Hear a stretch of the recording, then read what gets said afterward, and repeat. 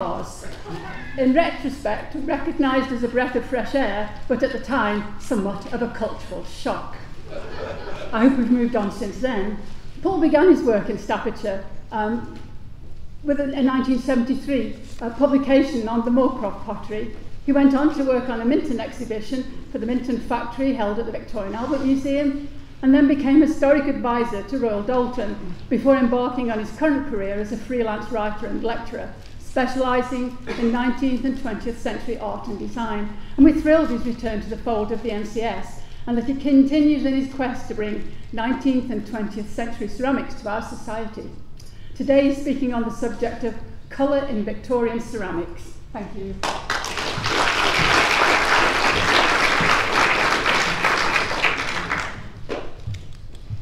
Where's the shift?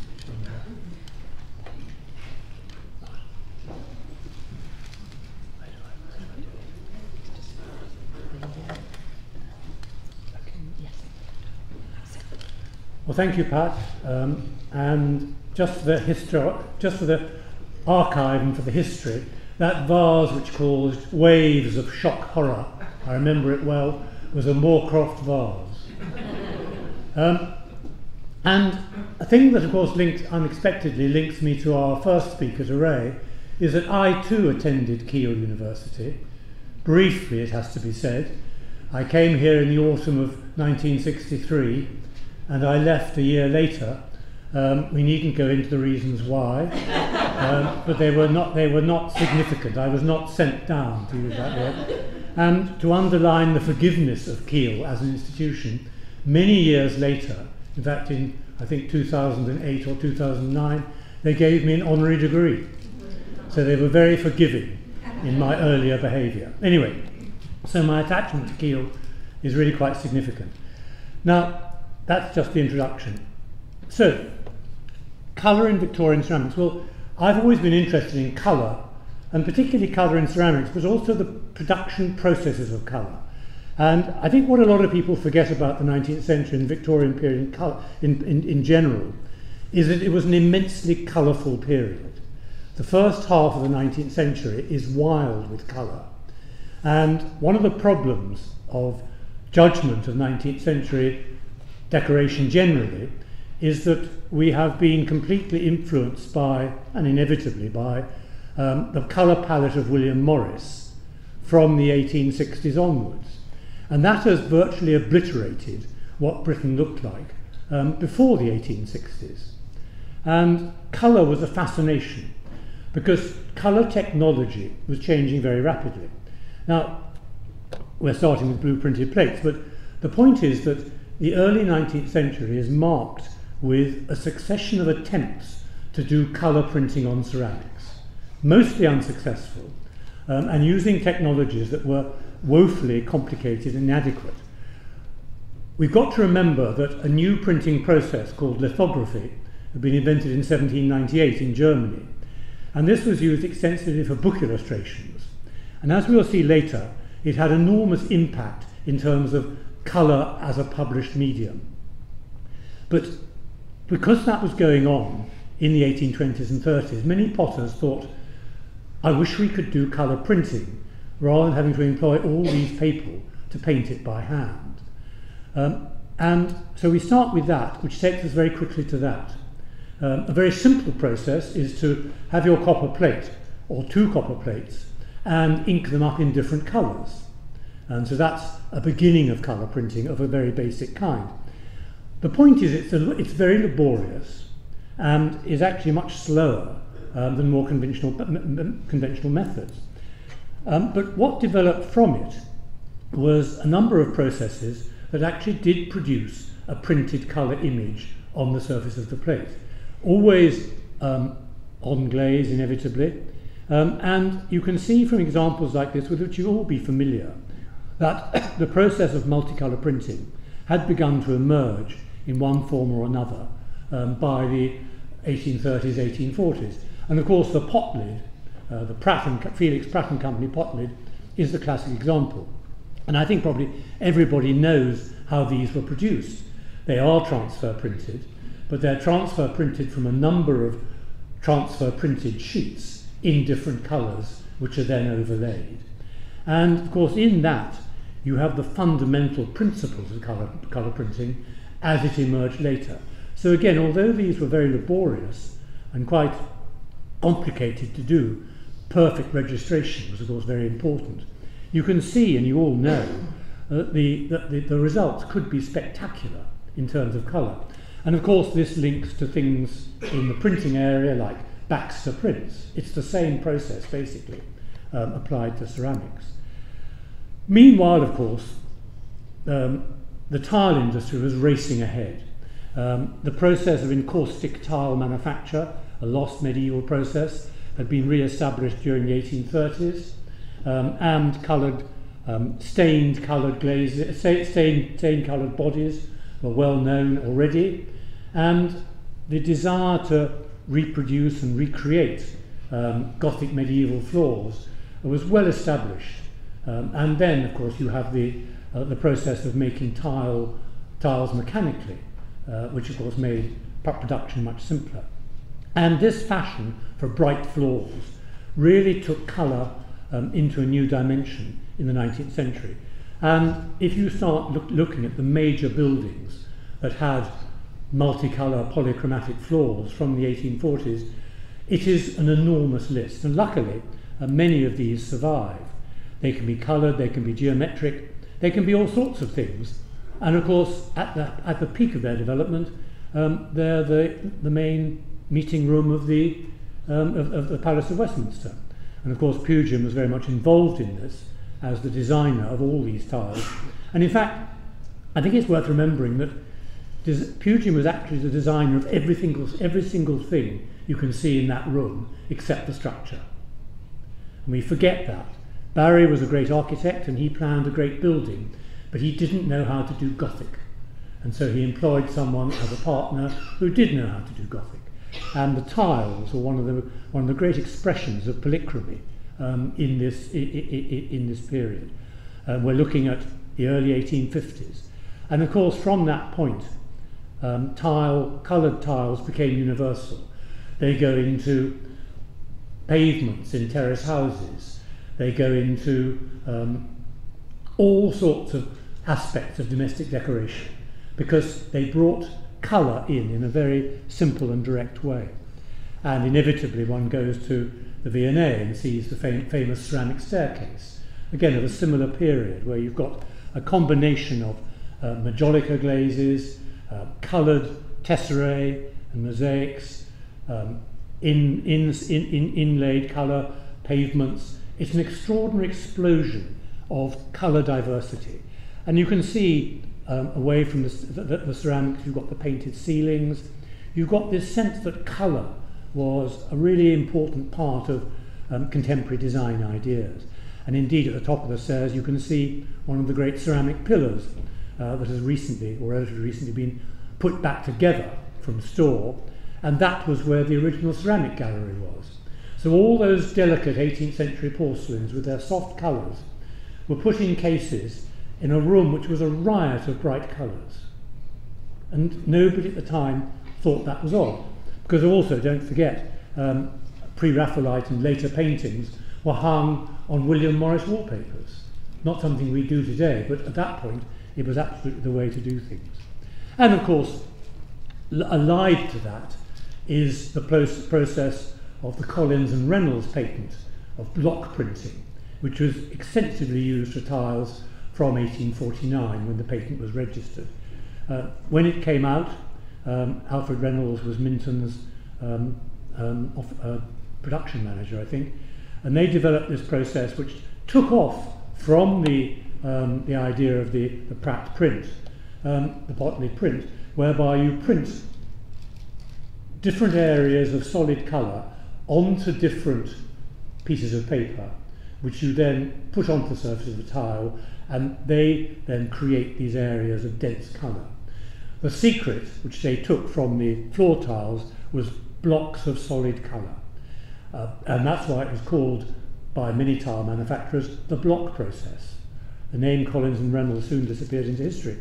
But the point is, it could be used in a variety of colours with great intensity, as you can see from the minstrel on the far side, Gold was possible to print. And again, once again, what do we see? We see the tile, a decorative illustrated tile, simply taking over the 19th century interior. So by the 1860s, 70s, we've got a real sense of very, very vibrant colour on both a commercial, a corporation and a domestic level. It was a very colourful time to live. But let's go back to where we started, lithography. What also develops at this point is something called chromolithography. Well, as it says on the box, this is about colour printing. And this little diagram basically shows how it works. Lithography, you will probably know, is a means of printing off a prepared flat piece of limestone upon which a design is placed using oil-based inks. And it is flooded with water, and the water is rejected by the oil in the inks, and so when you colour it up with ink for printing, the ink does not go where the water is. It sounds complicated, it's actually quite simple. And initially it was a 1 or 2 colour process. But like the Prattware, what rapidly developed was the sense that if you have lots of stones, each one prepared separately, and with a design that fits together, you can build up, stone by stone, a multicolour image. And so here you've got 9 stones, which start with the first colour, the flesh colour as they call it, and it goes all the way down to number 9, which is the darker grey. And the other thing, of course, is that some of these inks were translucent, and therefore if you laid one ink on another, you got a separate colour. Now, this process was developed entirely for book illustration and later for posters. It had nothing to do with ceramics whatsoever. But it's very important to remember that this is going on at exactly that time. And the first chromolithographic colour-printed books appear in the 1830s. And they again set a pattern which changes the whole process of design in Victorian Britain. This is the frontispiece of Pugin's Great Glossary of Ecclesiastical Ornament, published in 1844. Now this is a design book. It's the Chippendale director of its day. This was a book on how to do Gothic, and it was filled throughout with gloriously coloured pages, and it talks about pattern and tiles and textiles, metalwork, everything. And so if you were doing Gothic design, you naturally bought this book because it told you how to do it. And this became the great age of the pattern books. We all know how important the pattern book was in previous ages. In the 19th century, it was about colour pattern books. And you could buy an ever-expanding library of books with glorious colour printing. Many have been reproduced, but the quality of the original has never been matched. There is something about the richness of Victorian chromolithographic printing that no modern technology can ever equate. The golds, the richness, the extraordinary colours are really quite remarkable. And this is the sort of page that's in it. And these are technically designs for textiles, but it doesn't matter. You as a designer sitting at your desk in Minton in 1850 or 60, you simply got out the pattern books. And that was one of the most important reasons why the Minton archive had to be saved, because it was a complete insight into the Victorian design process.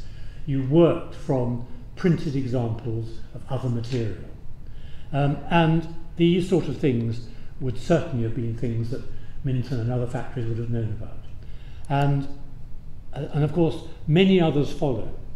Owen Jones' Grammar of Ornament, 1854, took the whole idea further. Glorious colour, but in the process of glorious colour, you travel the history of the world. You want to do Egyptian? We've got Egyptian. Turkish, Moresque, and so on and so on and so on. Page after page after page of much richer colours than these illustrations are here. That you have to accept that they have an extraordinary intensity.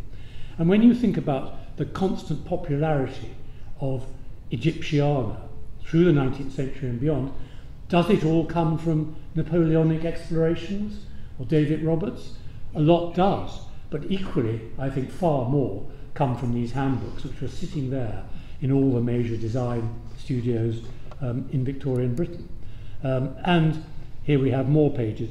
And interesting, the one on the nearest me is called Savage Tribes. Now, what does that mean? Well, it means an awareness of native North Americans. It means an awareness of other so-called, in Victorian language, savage tribes. But it's an awareness that it wasn't just the famous cultures of the past that we have to revisit. It was also about looking at the inspiration of the world. And The Grammar of Ornament is a book of immense value if you think about, for anybody thinking about the process of design in the 19th century. It was essential reading, and of course it was there. And Owen Jones was followed by William Audsley, who did a great variety of design books. Some were specific. There's a whole book about the Alhambra. So if you want to do Middle Eastern design, you buy the book on the Alhambra. There's a whole book on Japanese art, and so on and so forth. And by the 1870s, there was a vast library of these. That one on the far side, perhaps a bit surprisingly, is called Chinese. But anyway, that's how they saw Chinese, that's fine. And this is actually a page from an Audsley one, showing about leaves from nature, the impact of nature. So you've got the impact of ancient cultures and ancient civilizations and other styles. And of course there are Renaissance styles, there are 18th century French pages, everything you want is there. But of course also nature is becoming increasingly important through this period. So we see again, the pattern book is a key to everything that happens. And I know this is supposed to be about pots, but we have to look at pots in a wider context and see how we get to pots. You'll all know this, St Giles's Church, Cheadle, an amazing Pugin building for the Earl of Shrewsbury. The only building in Pugin's troubled life where the client, the Earl of Shrewsbury, said, "To hell with the cost, just build it." And this church cost £46,000 in 1846. A fully equipped small parish church was between £2,000 or £3,000. So this was something special, and of course the special is not the outside so much as the inside. And this is an explosion of colour. And I'm sure many of you have been there. If you haven't, you should go immediately. If you want to understand Victorian colour, there is no better example. This has survived miraculously intact as it was painted in the 1840s. And it's pattern upon pattern upon pattern, colour upon colour.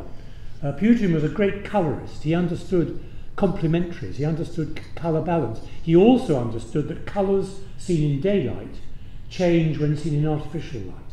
He knew all that, and his designs of this church incorporate all those ideas in it. And of course there are Minton tiles galore on the floors and on the behind. That's a side altar, the main altar has tiles in it. From there to Windsor Castle in the 1850s, and this of course is the Royal Dairy, designed by Prince Albert, and with the help of another architect and designer whose name I've temporarily forgotten, the curse of age. It'll come to me in a minute. And you can see that the designs are quite colourful, but of course when you look at the real thing, it is much more striking.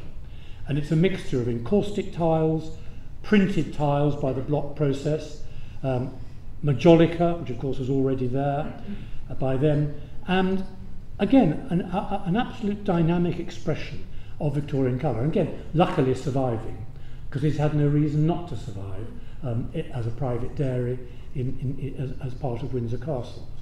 And it's a remarkable statement about the love of colour at that time, in which ceramics, as you see, plays a considerable part. And so if you look at the fountains, the figure, you've got a combination of majolica, the panels along the top with their portrait busts of royal members of the royal household. You've got this extraordinary rich orange, again behind those white figures, and then this over-encompassing pattern of printed tiles. So it's printed, it's painted, and indeed these figures were there for a purpose, because it's a dairy, and in those troughs at the bottom, cold water continually flowed. And so these fountains fed those troughs with cold water, so the dairy kept fresh.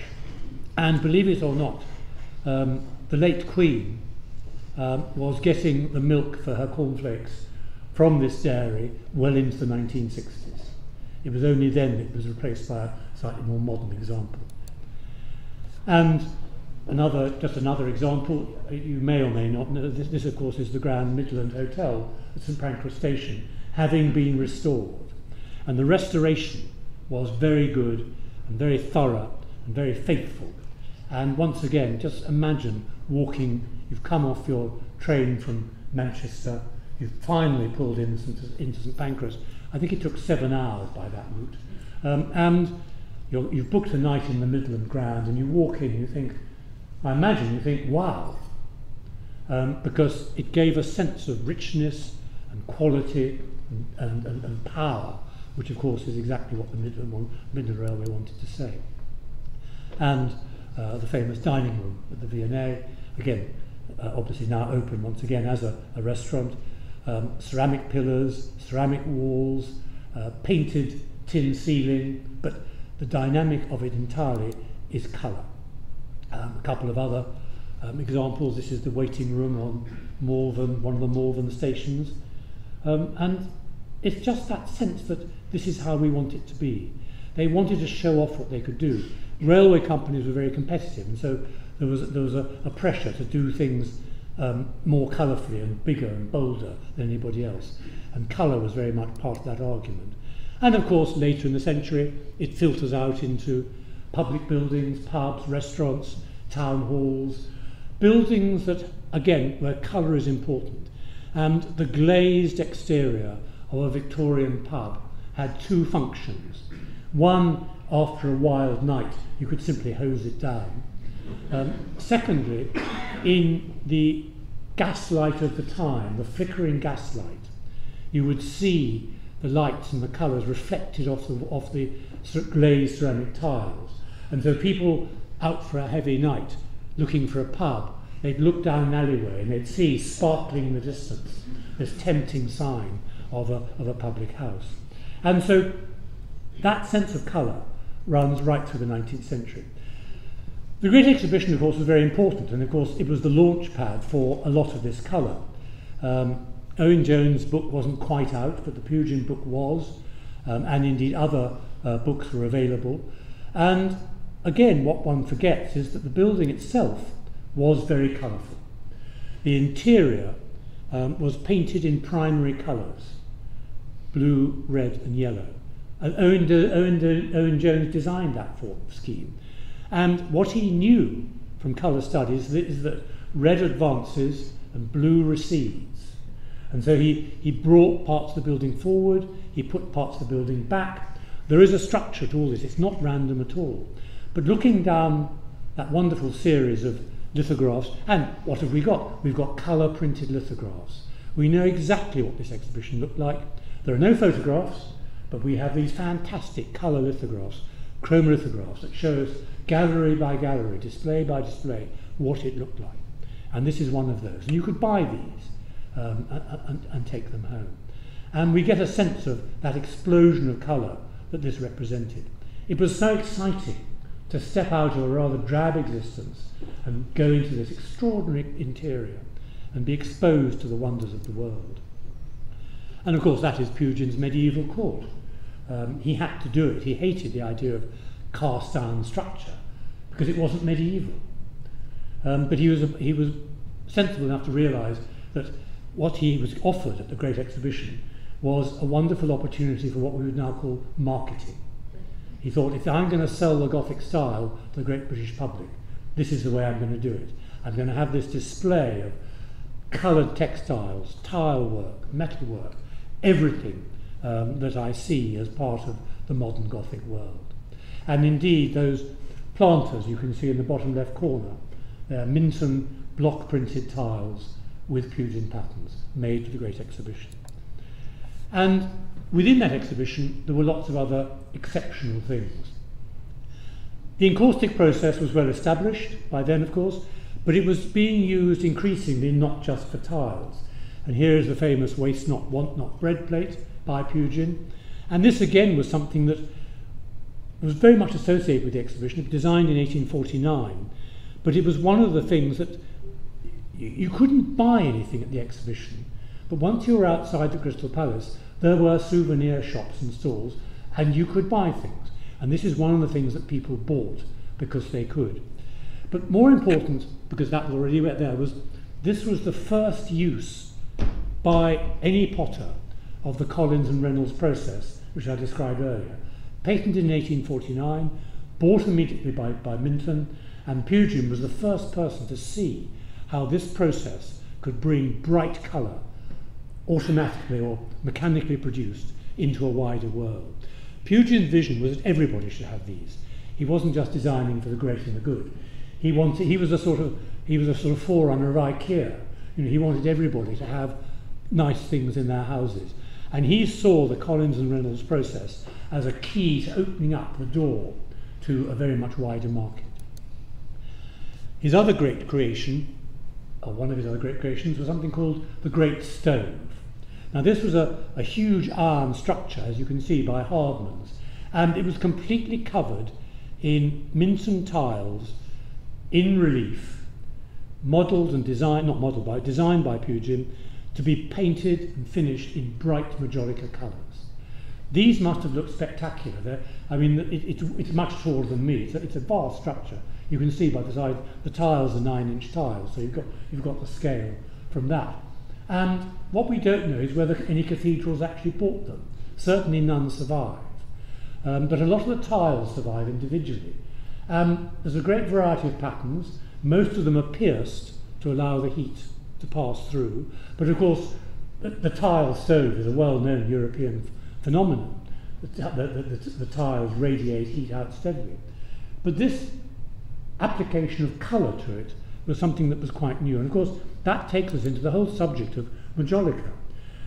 What was the greatest ceramic achievement of the 19th century? Well, you can argue that forever, but I think majolica is pretty high on the list. Nothing like it had ever been seen before, and nothing like it was ever seen again. It was truly original. It was a completely Victorian statement. The idea of making brightly coloured objects accessible to a wide market, following on from Pugin, was something considerably, it was revolutionary. And of course it all comes down to this chap, Leon Arnoux, who developed all those temperature compatible glazes. The secret about majolica is that all the colours are fired at once. And so you've got a biscuit firing and you've got a glossed firing. But the end result is a multicoloured object, because there are in fact coloured glazes, not coloured enamels. And by that process, that vast range of extraordinarily colourful objects that majolica represents could be produced quite cheaply, because there's only 2 firings. Normally, as anybody who thinks about porcelain will know, most colours require a separate firing, which made porcelain, bone china, very expensive. This was something different. You can see, this again is an illustration from the time, a chromolithograph about coloured pottery. And there are 2 of the objects, or versions of them, that were in that illustration. But I think it's hard for us today to understand the absolute amazing impact of all this colour. Minton, Wedgwood, George Jones, many manufacturers showed majolica in 1851, just as many manufacturers showed other great development of 1851, which of course was Parry, the greatest ceramic modelling material ever made, and again a Victorian creation. And this isn't to talk about majolica, but I think one's just got to remember that majolica was not something that came out of nowhere. It was something that follows that big pattern of colour development that I've talked about, through the pattern books, through the tiled floors, into something that makes colour both extraordinary and very widely accessible. It was a revolution. Now, of course, we know now, inevitably, how do you get these very bright colours? Well, you put a lot of lead in it, and therefore these were very dangerous pieces for those who made them. And that indeed is the main reason, rather than fashion, why Majolica disappeared at the end of the century, because you couldn't make good strong Majolica colours without lead. And so we go into a sort of phase of wishy-washy Majolica at the end of the 19th century, and the whole thing dies out. But of course it doesn't matter, because the revolution had occurred. And the quality of Majolica, apart from the colour, is that it reflects every single aspect of Victorian design. Revivalist styles, classicism, Egypt, Japan and China, the Middle East, fitness for purpose. The bread plate is a classic example of Victorian passion for fitness for purpose. It's a bread plate. How do you know it's a bread plate? Because it's got ears of wheat on it in the decoration. This is a pigeon pie dish. And that's pretty obvious, isn't it? But it means you can't cook a chicken in it. You can't do anything except put pigeon pie in it. Now, of course, this is the serving dish. This is not the cooking dish. Within it was an oven-proof liner in which the pie was cooked. It was then placed into that and put on the table. So it's nearly oven-to-tableware, but not quite. It's on the way. And the diversity of Majolica meant that the diversity of the Victorian household and the food they ate was reflected by it. There's a list, which I never can remember, of all the different plates for salad they made. There's a tomato plate, a lettuce plate, a radish plate, and on and on and on and on and on through the salad. And so if your maid served tomatoes on the lettuce plate, she'd be fired. You had to know what each of these things did. And that's why they had such big cupboards, because they were filled with wares specific to a purpose. The famous Minton and George Jones strawberry plate. Well, it's going to be used in those days of real food 2 months of the year at most. So for 10 months it's in the cupboard. And so when it comes round to strawberry time again, you've got to rummage around and get out the strawberry plates, because you can't serve them on the something else plate. And this was why it's so incisive about Victorian life. And shellfish particularly was very, very popular. Everybody ate oysters. Oysters weren't a luxury food, they were standard fare for everybody. And so the vast quantities of oyster plates that were turned out.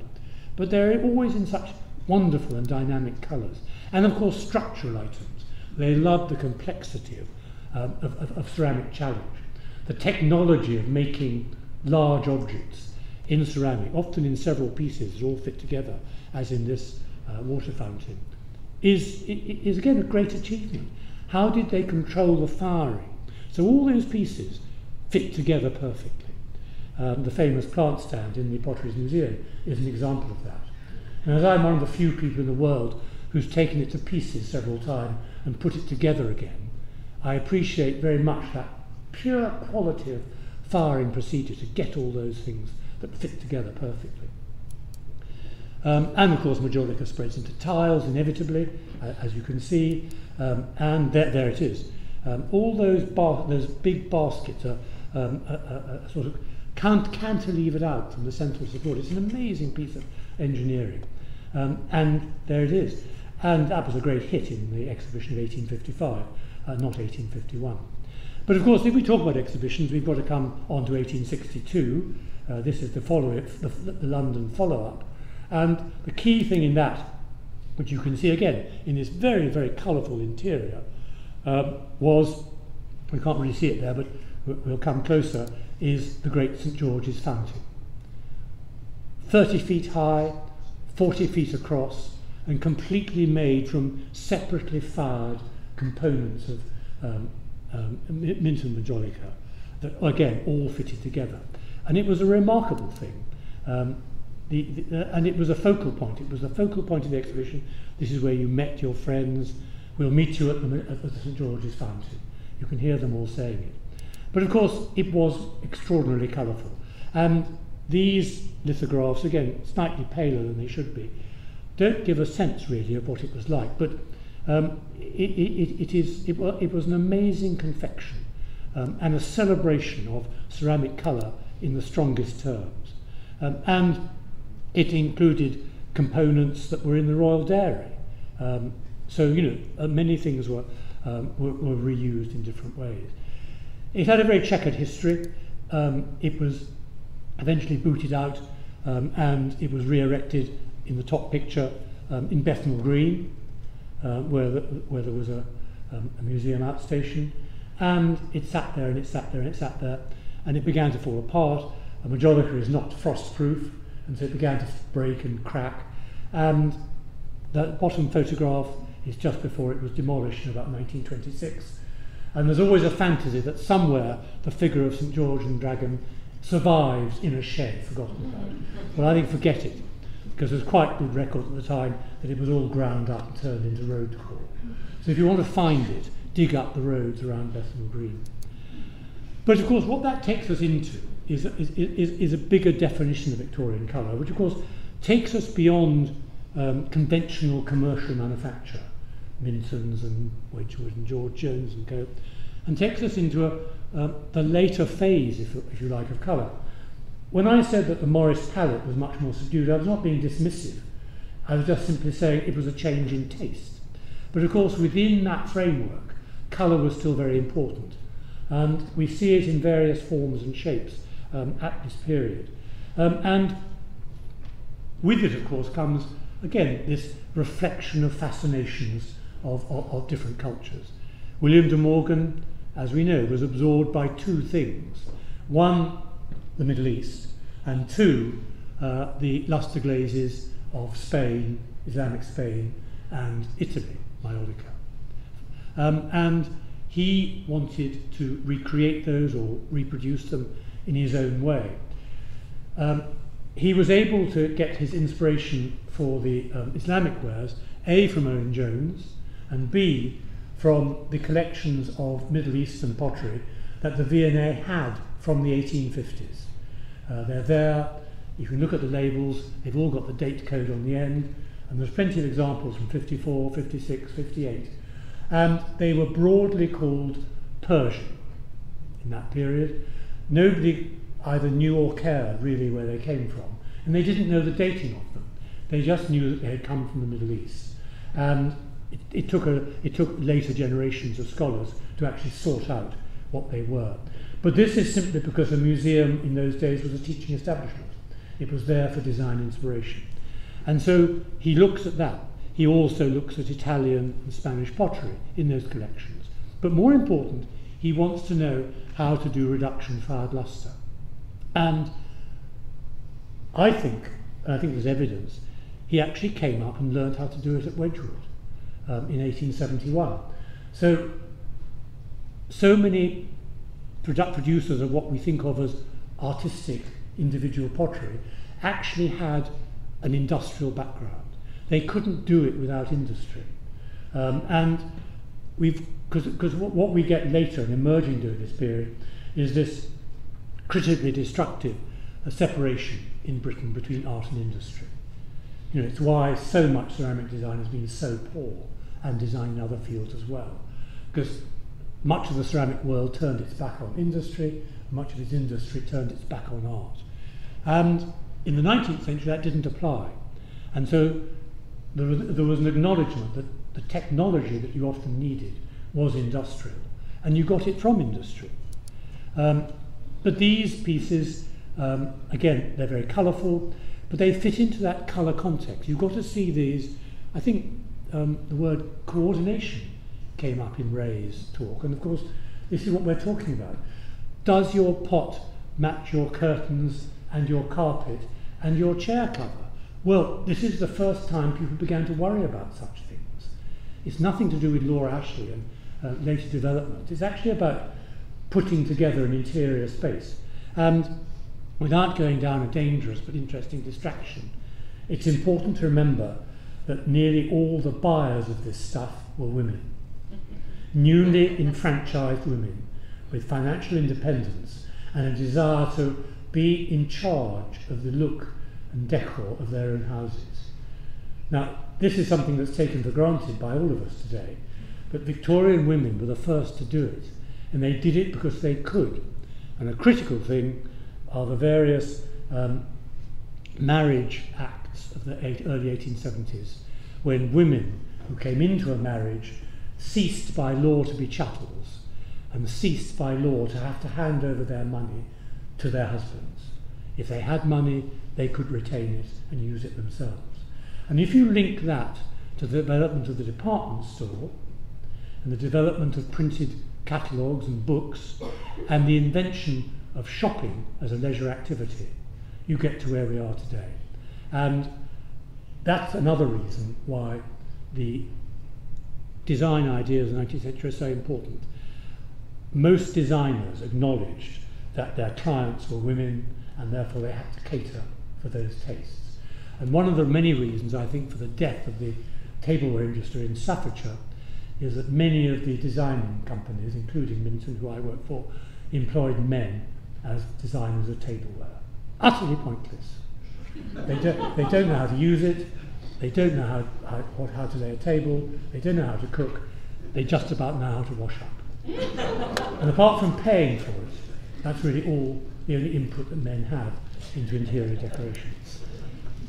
De Morgan's tiles were his main output. They were wonderfully colourful, and he was the official tile maker for Morrison Company. If you look at a Morrison Company catalogue, and they do exist, from the shop in Oxford Street, the ceramic pages are all De Morgan's tiles.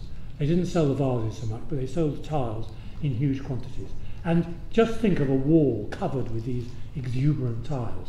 They weren't one-offs, they were designed to be seen as ceramic wallpaper as a whole.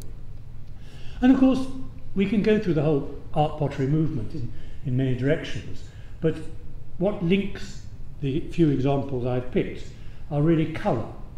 This is, of course, we're in Yorkshire, we're in Middlesbrough, we're at Linthorpe, and we're in the world of Christopher Dresser. But what is emerging, again, is an industrially produced product which by its manufacturing process is infinitely varied. Now this is a very clever trick of the art pottery and arts and crafts movement. Make something which has an individuality, and therefore the buyer can think, oh, I'm going to have that one because it's not the same as that one or that one, and therefore mine will be unlike any, or nobody else's will be quite like mine.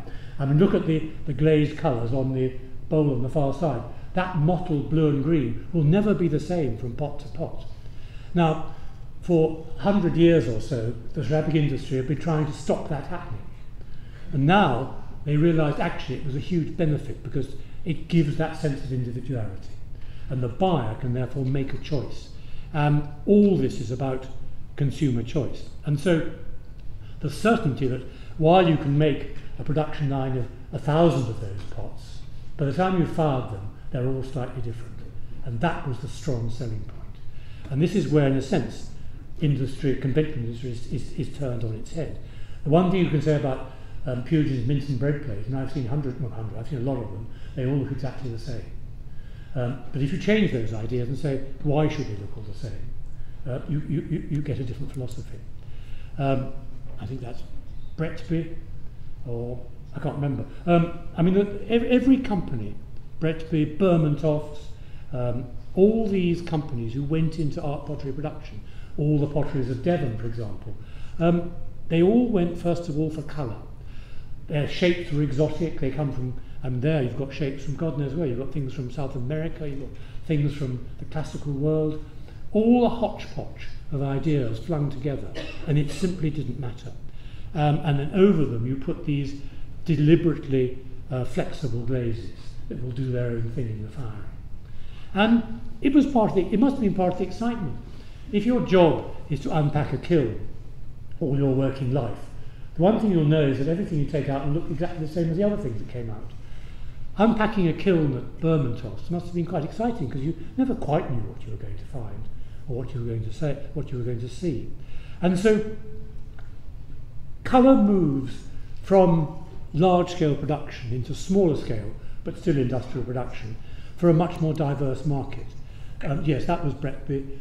This is Bermontofts. And you can see it's all about diversity. You've got Bermontofts doing Middle Eastern, you've got Bermontofts doing Japanese, you've got Bermontofts doing whatever you want. And this is because everything had to be made to be sold. The fundamental point that Ray made is that, well, actually Colin Melbourne made in Ray's film, was that if you make things that don't sell, you're wasting your time and you'll be out of work very quickly because the company will go bust. It's the most basic principle of ceramic manufacture. If nobody wants it, don't bother. And you cover that possibility by making a range of things. And although it's an irrelevance, it always amused me at the time.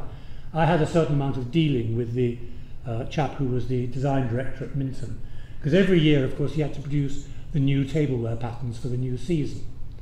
And he would come down on a certain day every year and say, I want to look in the archive. And I'd say, okay, help yourself, it's there. Because I knew exactly what he wanted. He was going through looking for ideas. Nothing wrong with that, that's the way it was done in the 19th century. And eventually he'd reappear and he'd have a sort of a fistful of designs. He said, I'm just going to take these away to work something up. And apart from it, I never saw any of them again. I was there to serve the company, so that's how it worked. But I was interested that the whole process of design hadn't changed really since the Victorian idea. You get an idea, you look through the files, you get some inspiration, and you work it up. But the one thing he did say to me, I said, how do you do this? You've got to produce 10 patterns. Yes, he said, the only secret that I can share with you is that as long as one of them sells, I've got a job. The other 9 you can lose, as long as there's one bestseller out of the 10.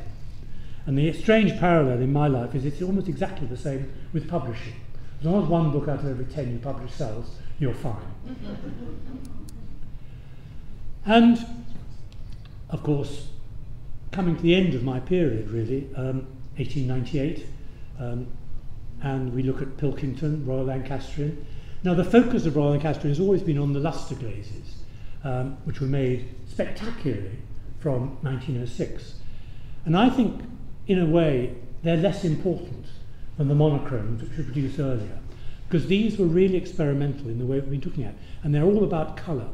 And I think, in a way, these achieved an extraordinary forward movement of design and colour and appreciation of modernity. By 1906, lustre was really old hat, and so although they are splendid and spectacular, those Royal Lancastrian lustre pieces are really, they're almost revivalists. They're almost looking back rather than looking forward, whereas the monochromes are, I think, spectacular examples of looking forward. And of course, we're now getting colours we've never had before. Think of the number of new elements added to the periodic table from the 1890s onwards, or from the 1880s onwards, really. You've got to sing that Tom Lehrer song to get them all. But obviously uranium is one of them, and we learnt very early on that uranium gives us spectacular yellows and oranges. Titanium gives you something else. You can go through them all, because basically ceramic colours come from metallic elements, lead, copper, iron, and so on. But so give us more metallic elements and we get more colours. And so once again this science handed the potter a wonderful new palette of things to play with. And some of these, particularly at Royal Lancastrian, reflect that. Now I'm going to end with one of my many heroes, who is William Howson Taylor. I'm again slightly stretching the word Victorian here, because most of his work is actually in the early 20th century. But he does start working in 1898 when he founds the Ruskin pottery. And he was, above all else, a most astonishing glaze experimenter. He was fascinated by glaze, he was fascinated by diversity of shape, and the relationship between glaze and shape. Now this is a photograph taken of him at the very end of his life. He closed the pottery in 32 or 33 and dies in 34. And so a lot of the things that you can see in the picture aren't relevant to what we're talking about. But from the early days, working with his father, people forget that his father was his business partner until 1912 in the running of the Ruskin pottery. Having written a book about it, I still find I know very, very little about it. There are no archives, there's no records. A lot of this is conjecture. And nobody quite understands how he did his work. He was able or his employees were able to, on a lathe, thin down the wall of a stoneware object. They're not porcelain, they're stoneware, to the point where you'd think it must collapse in the firing. And yet it comes out of a high temperature firing absolutely perfect shaped. And I don't think I've never met a potter who can explain how that was done. But his real experiments were with glazes. He was fascinated by Far Eastern glazes in particular. And rather like Pilkington, his early life was spent experimenting with glazed colours on a range of fairly conventional shapes. And in those days he had catalogues, and everything was listed and illustrated in the catalogue. He was one of the first to use colour illustrations in his catalogues, because colour printing, again ordinary colour printing, I mean commercial colour printing, was available by then. And the other mystery of Western pottery is, however you look at it, its finances do not work. We know the size of the kiln, we know how many pieces he could fire with each firing, we know what they cost, and none of it works, because those firings never produce enough to maintain a factory for 30 years, which employs up to 15 people. So I thought, oh, there must have been private money. I go back to his will, no, there's not a secret pile of houses or something. I go back to his father's will, who was the headmaster of the Birmingham School of Art, no, there is no secret money. So how Ruskin operated a business, I have no idea, and I fear we'll never know, because he was an assiduous destroyer of notes, and drawings and patterns. And it is recorded that before he left the factory, he had a series of bonfires in the office fireplace, burning paperwork. So whatever the history, whatever mysteries he had, he took away with him. But of course, his really spectacular achievement was in the development of reduction-fired flambe glazes. He was not the first to do it, but he was the first to do it properly in Britain. Bernard Moore, Dalton, they were doing basically sort of flambe lustres onto a glazed porcelain body. Ruskin, or rather Howson Taylor, was doing it onto a stoneware body with copper glazes, which had that total unpredictability and with very, very sensitive variations in the firing temperature. It really mattered whether you fired it at 1148 or 1152. It would either all burn off or it would all be black. And so that variation, in a sense, is what established his reputation. It, of course, was all based on Chinese technology, but through the 19th century, again, there had been this pursuit of these bright reds. It starts in, I think, Sèvres in 1848, it goes through Copenhagen, it goes to America with a chap called Johnson in the 1880s. We're quite late players in this field, but it's Howson Taylor who really conquers it and masters it, unlike anybody else. But again, think of the impact of these colours. Open that kiln and you see this explosion of dynamic colour. And of course for him it must have been even more dramatic because he didn't know what he was going to see. You know, every one would be different. He was an extraordinary man in every sense. Without going into any details like as I now, his private life was unbelievably complicated, which we won't go into now. But anyway, we needn't worry about that. But that did come out in the writing of the book. But of course I couldn't publish most of it because people were still alive. Anyway, never mind. The point is, I think this is where colour comes to at the end of the 19th century, this exploration of exotic colour, growing out of that sense that colour, richness, intensity of colour was something that the potters really created and embraced through the 19th century. And to me, that's why I've always loved the 19th century, because I think it was the most inventive and creative period in British history, in every sense. We had great wealth. We could spend that wealth. We could do things we've never done before. We had advancing technology, which made it so much easier to do difficult things. And at the same time, so many people had this basic passion to do something different and to use a combination of technology and pure, brilliant craft skills to create new things. You know, what made Leon Arnoux sit in his office in Minton in Stoke-on-Trent and think, I know what we need. We need lots of coloured glazes that all fire at the same temperature. You know, brilliant idea. Other people would have had it before, but they said, oh, it's too difficult. We can't do that. He did it. And it was partly his French background, working in factories in the south of France, that gave him the knowledge. But that, to me, is what makes this period so exciting. And there's a long way to go, I think, still in understanding what the Victorians were all about. If you play that game, what was the most important thing the Victorians gave us? To me, high on that list is colour printing. What a dull world we'd have without colour printing. Thank you.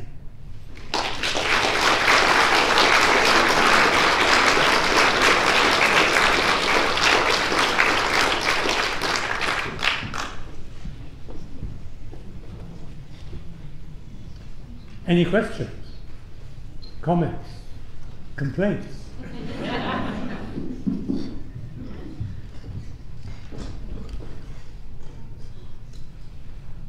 Thank you so much, Paul, for that lecture. I could listen to that straight through again. Well, you can. And still get, yes, I have. I have recorded it. So we will delete it if you want us to, but I will treasure that. Any questions? Paul's got to leave us fairly promptly, but we have got time for some questions. I finished in good time.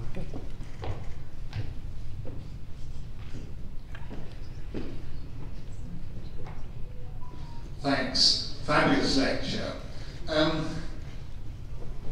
Dalton's Lambeth Art Pottery Studio, 1870s, suddenly sludge colours.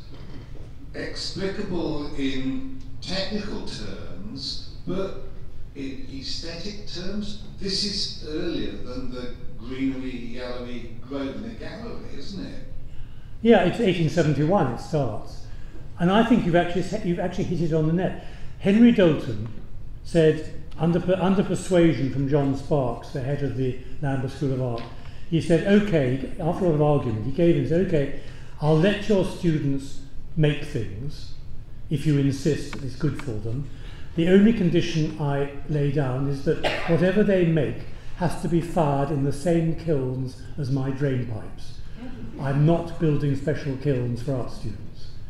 And those colours are what you can get. However, if you move on in the 20th century and you look at the work of Gilbert Bayes, it was actually possible to create a much, much bigger palette, a much wider palette that could be used on salt-based stoneware. But in the 19th century, those were the constraints. And that's why I think people like Bretby, Bermontoft's, the Devon potteries, they didn't have those limits, and therefore they could go in any direction they wanted. All they wanted to do was make things that sold. I mean, Dalton was very successful.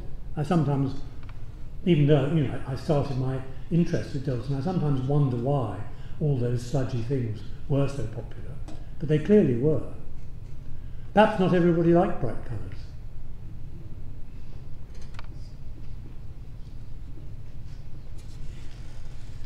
You mentioned Dalton and this wonderful colours, and you might mention the flambe. One thing I did do with Kathy Niblett, and it must be 20 years ago, it might be 25, is go to the home of Sir Richard Bailey, who granted us an interview, and I asked Kathy to actually conduct the interview and filmed it all.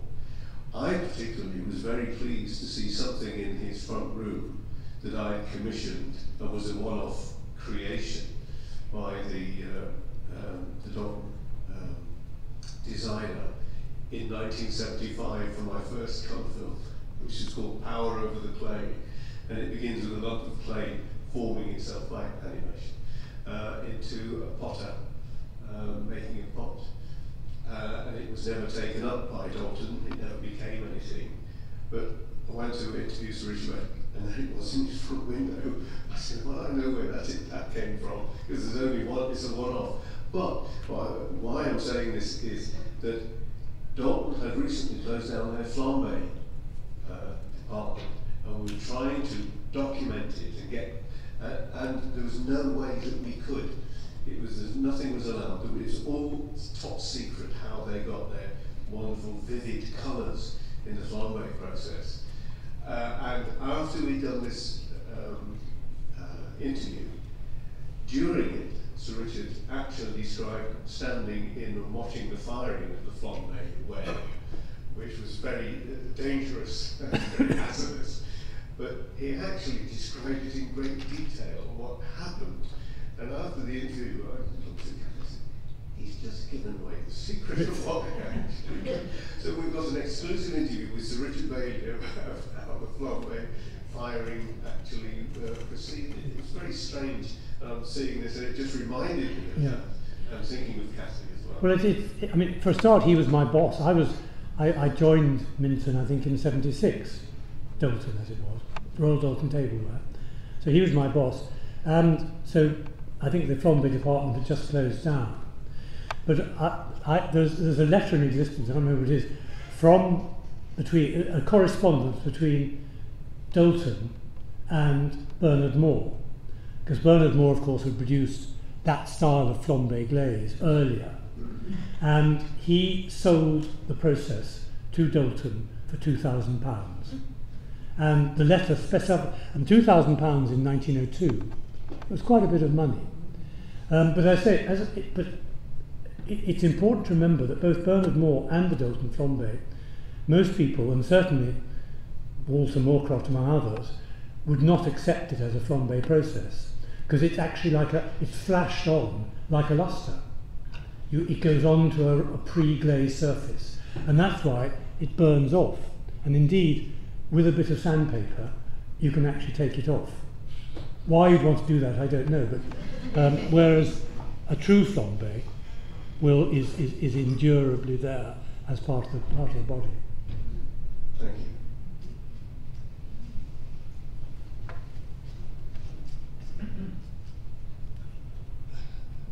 Paul, my name's Philip.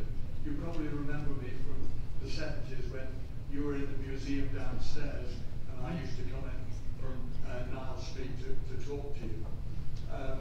With regard to the flambe, when I joined Nile Street, that was the main factory in Burslem, we had a change in our supply of gas. And it was That's the right, yes. water gas. Yes. That the hydrogen that was in the water gas made the nascent oxygen be removed. And I was there when we moved into North Sea gas, and the results were disastrous. We didn't even get any reduction. And because of my experience in reducing bricks and this sort, it was loaded onto me to put it right. And in the end, we produced cylinders of hydrogen and carbon monoxide, and we carbureted the North Sea gas into the flambe process. And there's really no secret to the flambe. It's china clay and a copper salt. And you put on the copper salt, this mixture of china clay and copper salt onto the surface of the glaze. And then you fire it in reduction, and then you have to brush off this china clay that was remaining, and you got these various effects. So it's very like the original lustre process. Yes, it's very similar. Where you put the lustre in a clay body on the surface. That's right. Yeah. Well, I think I now remember that the secret of flambe is that you need really dirty coal gas to get the interaction between the carbon and the oxygen and all the other elements. And North Sea gas is too clean. Far too clean, and has no hydrogen in it. Yes. It was the hydrogen that actually... So you had to recreate dirty coal gas, in effect.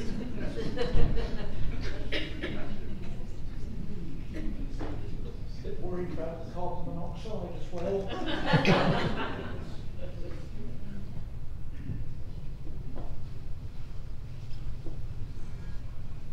Okay.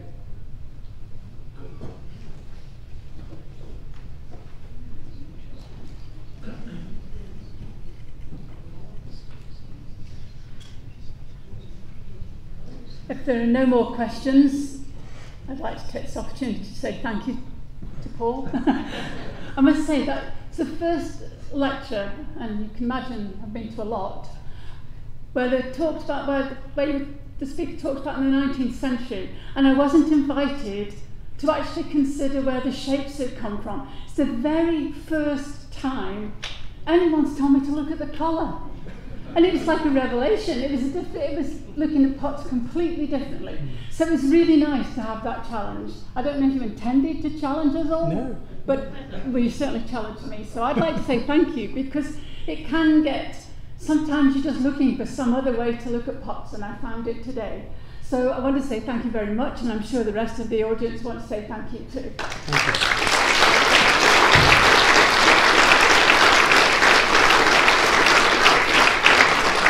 I don't know if Deb's got any notices about the next meeting, or...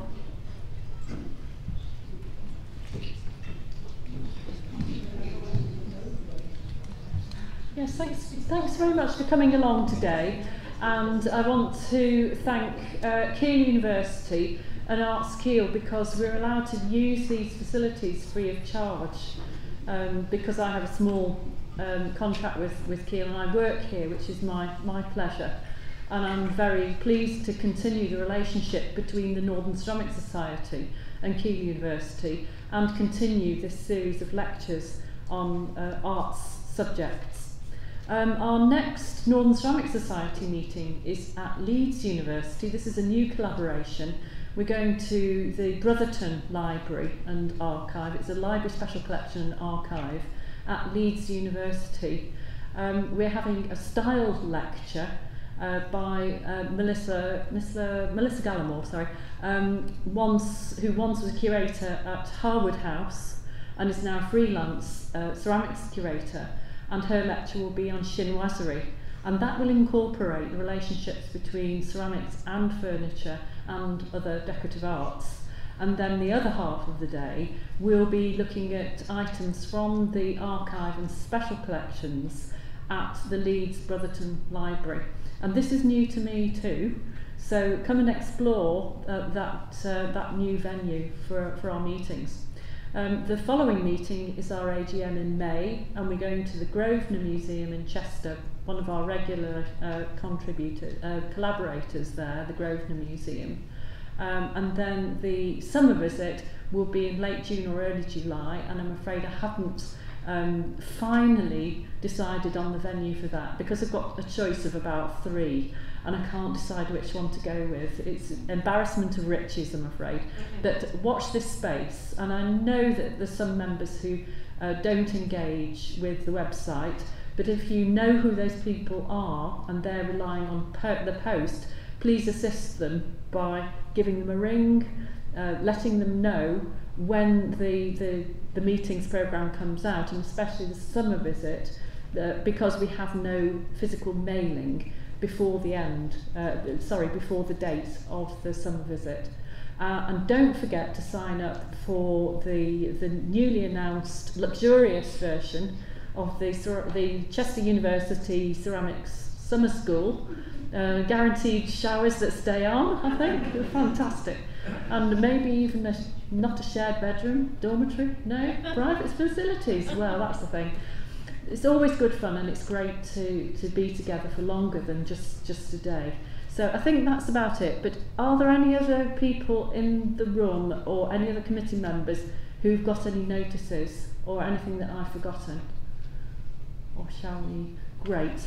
Well, thanks very much for coming. I've just enjoyed today immensely. So thank you.